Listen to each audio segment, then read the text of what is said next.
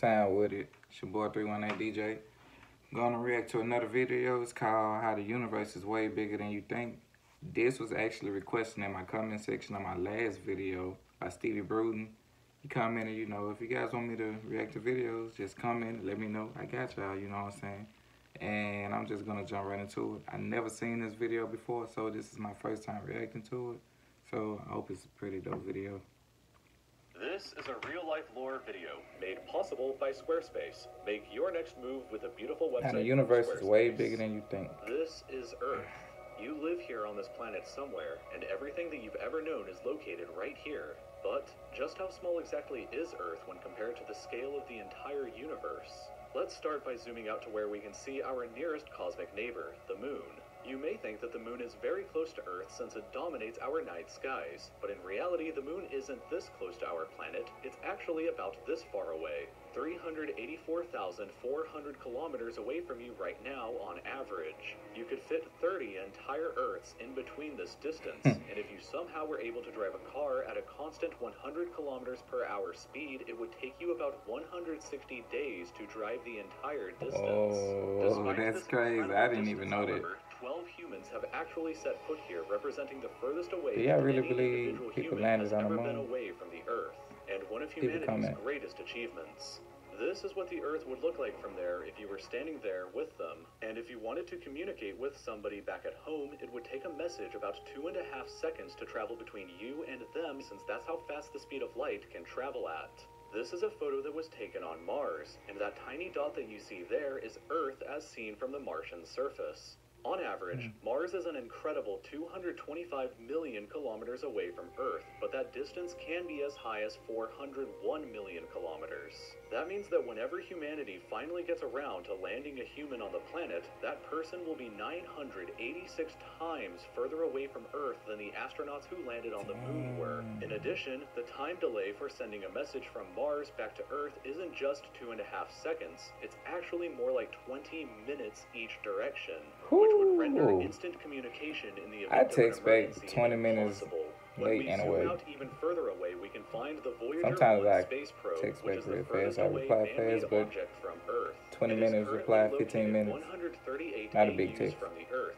AU meaning astronomical unit, which is the distance between the Earth and the Sun, which means that Voyager 1 is 138 times further away from us than the Sun is. At some point on its long voyage, Voyager 1 turned its camera around and took this photograph.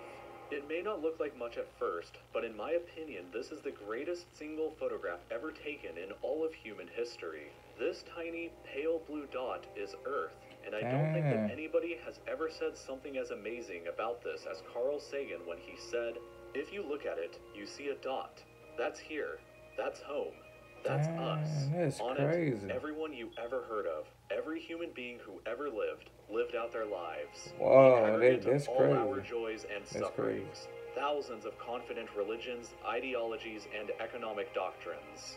Every It was hunter taken and every from forager, that far back, every that hero far and away, coward, and it looks every like a little creator dot. and destroyer of civilizations, every king and every peasant, every young couple in love, every hopeful child, every mother and every father, every inventor and explorer, every teacher of morals, every corrupt politician, That's dope. every superstar, every supreme leader, every saint and sinner in the history of our species lived there, on a mote of dust suspended in a sunbeam. Voyager 1 is currently traveling Man, at that's crazy. 17 I don't know kilometers about every y'all. single second, That's but crazy. even at that speed, it won't break out of the reach of our solar system for another 30,000 years. Once we go beyond the solar system, we arrive in our interstellar neighborhood. Here we shift to the light year unit of measurement, which is the distance that light travels in a full Earth year, or about 9.461 trillion kilometers. The star Proxima Centauri here is the closest other star to us other than our sun, but it's still 4.24 light years away from us. To put that into perspective, if it was heading in the right direction, it would still take Voyager 1 over 70,000 years to reach it. In other words, if you drove your car at 100 kilometers an hour like in our previous example to the moon, it would take over 6 times longer than the entire age of the universe is just to finally get there, and it wouldn't even exist still when you arrived. When we zoom out even further, we can see the entire Milky Way galaxy, inside of which Earth is located take a lot of right gas. here.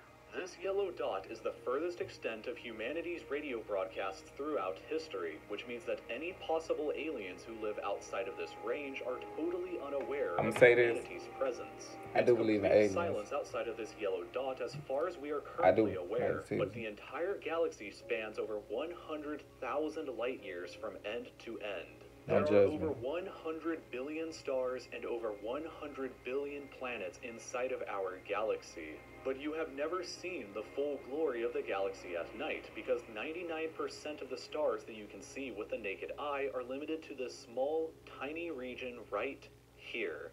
But even this massive galaxy is nothing compared to the rest of what's out there. Zooming out even further and we arrive at the local group of galaxies, a collection of 54 different galaxies that is about 10 million light years across. But zooming out even further and we can see the Virgo supercluster, of which the local group here is just a tiny segment of. There are at least 100 other groups of galaxies, just like our own local group inside of here, and the distance from one side to the other is a mind-numbing 110 million light years. But even the massive Virgo supercluster is nothing but a quiet and tiny lobe of the Great Laniakea supercluster, an enormous structure that is home to our galaxy as well as 100,000 other galaxies. The distance from one side to the other is 520 million light years, but from even there we can zoom out all the way to the entire observable universe and see that even the titanic Laniakea supercluster is just a tiny and insignificant part of everything. This is the observable universe, and it contains everything that we know of. It is home to at least 2 trillion different and individual galaxies, which together contain more stars than there are grains of sand on the entire Earth. The distance from Earth to any side of the observable universe is 46.5 billion light years, which means that the entire width is 93 billion light years across.